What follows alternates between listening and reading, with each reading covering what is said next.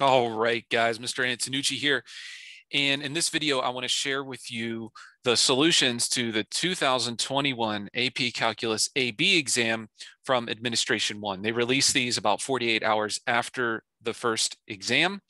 And so I want to go over these with you. Now, at the time of this recording, they had not yet released the answer key with the points breakdown. So at different parts in the video, I may make a comment about what my opinion would be for a certain number of points or whether they would award the point for this or that. But just know that at the time of this recording, that's not factual. It's just my assumption or opinion based upon over 15 years of teaching AP Calculus. So let's dive in. Number one, the density of a bacteria population in a circular petri dish at a distance r centimeters from the center of the dish is given by an increasing differentiable function f, where f of r is measured in milligrams per square centimeter. Values of f of r for selected values of r are given in the table above. So let's reveal question A. Use the data in the table to estimate f prime of 2.25 using correct units. Interpret the meaning of your answer in the context of the problem. So two things here. They want you to give an estimate for the value of f prime of 2.25 and interpret its meaning in the context. So probably 2 points here, one for the value and one for the interpretation. Now, for part A, f prime of 2.25. If you notice in the table, there is no 2.25 value. It's between 2 and 2.5. So the best we can do is estimate it using the 2 points closest to it. Now, if you remember, f prime stands for the rate of change, and that's equivalent to the slope of the tangent line of the graph of the function at that point, 2.25. Again, we don't know the function to differentiate it. All we have is this table of values. So the best we can do is get the slope of the 2 points nearest it. So we would do 10 minus 6, that's the change in f, over 2.5 minus 2.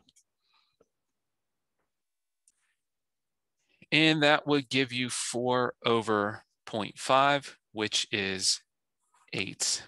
Now, the units on this would be the units for 4, which is the change in f of r, which is milligrams per square centimeter, per change the units for 0.5, which is centimeters. So the units you could simplify to 8 milligrams per cubic centimeter.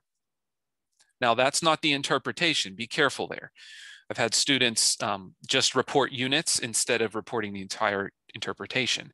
I'm going to verbally speak it. I'm not going to take the time to write it all out, but this is the interpretation for what f prime means. You have to interpret not only what the 8 means, but in the context of the 2.25 as well. So this would be the density of the bacteria population in the petri dish is increasing, because the rate of change is positive, is increasing at a rate of 8 milligrams per centimeter cubed at 2.25 centimeters from the center of the petri dish.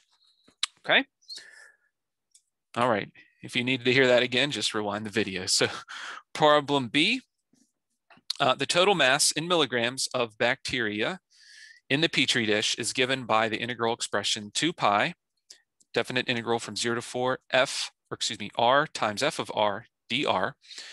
Approximate the value of that integral using a right-Riemann sum with 4 subintervals indicated by the data in the table. So to get the sum, 2 pi, definite integral from 0 to 4, r f of r dr, you would have 2 pi times, now to use a right-Riemann sum, you go each subinterval. The first subinterval is from 0 to 1, and it says 4 subintervals, so we know we're just going to go 0 to 1, 1 to 2, 2 to 2.5, 2.5 to 4, and we're going to use the right endpoint for the first subinterval. So all you do is the width of that subinterval, 1, times the right endpoint of that subinterval, 2. And normally that's how you get a right Riemann sum. But the definite integral isn't just of f of r, it's also times r. So you have to multiply by the value of r at that right endpoint. plus the next subinterval from 1 to 2 has a width of 1 times a right endpoint of 6 times the value of r at that endpoint is 2, plus the next subinterval goes from 2 to 2.5, which is a width of 0.5, times the right endpoint, which is 10, times the r value at the right endpoint, 2.5. Plus the last subinterval, 2.5 to 4, is 1.5, times the right endpoint, 18, times the value of r, which is 4. Now, because this is on the calculator allowed portion, we can bang that all into the calculator, and you would get 269 pi, and the units would be milligrams. Now, why the units are milligrams is the units for r are centimeters. The units for f of r are milligrams per square centimeter, so cm squared. And the units for dr, remember dr stands for an infinitesimally small change in r is centimeters, so that'd be centimeters. And the centimeters divided by centimeters squared, the units would all cancel out to give you, boopity boop, just milligrams. Okay, now it didn't ask us to interpret this. It just asked us to give an approximation using a right Riemann sum. Now you could also report the decimal to 3 decimal places. If you 269 pi, you have 845.00, or excuse me, 845.088 to 3 decimal places. You could report that as well, because again, you're allowed to use calculator on this one. Okay, C. Is the approximation found in part B an overestimate or an underestimate of the total mass of bacteria in the Petri dish? Now, if you remember, a right Riemann sum is basically putting rectangles under the graph of the function at the right endpoints using the right endpoints as the height. If we were to graph this function and use the right endpoints, coupled with the information we have here that f is an increasing function, remember a right Riemann sum overestimates an increasing function. And I'll just do a little sketch here. If you had an increasing function, whether you increase concave down, concave up, or just without any concavity, if you just superimpose a couple right endpoint rectangles in there, just to show you. Now, this isn't a sufficient justification by any means. I'm just showing you where this comes from. But no matter how you draw an increasing function, and even if it switches concavity, as long as it's increasing on that interval, a right Riemann sum is going to over approximate. Now, the only hiccup, so to speak, in this is that in part B, you're not just doing a right Riemann sum for f of r, you're doing it times r times f of r. Now, the reason it's still a over approximation is because f of r is increasing and r times f of r is still going to be an increasing function because all you're doing is multiplying it by the centimeters, which are all positive values still. Okay, part C, the density, or excuse me, part D, the density in the Petri dish for r between 1 and 4 is modeled by the function g, defined by g of r equals 2 minus 16 cosine 1.57 square root of r cubed. For what value of k from 1 to 4, is g of k equal to the average value of g of r in the interval 1 to 4. So for this one, for D, one of the things that you want to do is write down the average value. So 1 over b minus a, 4 minus 1, times the integral from 1 to 4 of g of r dr. Now, you can write that just like that. You don't have to copy the entire function, because what we're going to do is calculate this value on the calculator. And so as long as you write down the definite integral, you can actually calculate the integral on your calculator. Now, watch carefully how I do this. What I'm going to do is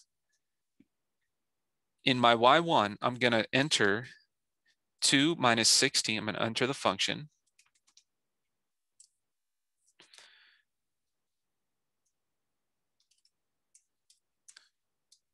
Okay, so it's 2 minus 16 times the quantity cosine 1.57 square root of x cubed. Now my calculator, 1 over 3, so that's 1 over 4 minus 1 is 3. Math 9, from 1 to 4. And in the integrand, instead of typing that whole function in, since I entered the function into the y equals menu, I can hit, on the calculator, you can hit your vars button, go over to y vars, function, and then we entered it in y1. And what that's going to tell the calculator is to do the definite integral of whatever is stored in y1. Well, I stored the function there. And the reason I did that is because later I'm going to need to have that function again for the second part of this question to finish the question. So the average value is 9.875. So you could write 9.875 or 9.876. Either way is fine. Okay, because remember on the AP Calc exam, they want you to round or truncate after 3 decimal places. So that if you truncate, it would be 5. If you rounded, it would be 6. So they would accept either answer. But that is just the value of the average value. You have to show your work there.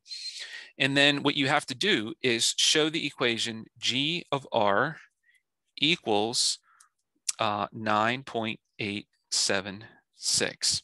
So we're trying to find the value for which the function is equal to its own average value. So back to the calculator, what I'm going to do, watch this slick trick. I'm going to hit the store button right after that number, because what I'm going to do is store it as A. And that's going to say to the calculator, anytime you use A, it's going to use the stored value from this definite integral. And here's why this is important. While you might get a point for the value of the average value to 3 decimal places, it's not the final answer. And since it's not the final answer, if you use that answer rounded to 3 decimal places or truncated to then get another answer that you're going to round or truncate to 3 decimal places, your final answer may have enough rounding errors in it that it's not accurate to 3 decimal places. So what I'm doing is storing this value in the calculator because I'm going to then use it to get my value of K. And it's going to store it out to how many decimal places is that? 9. So I know it's going to be accurate. So here's what I'm going to do.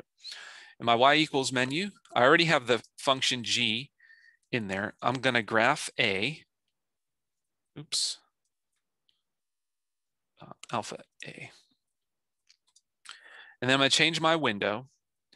I know the x values go from 1 to 4, so I'm going to go from 0 to 5 just to give me some more space.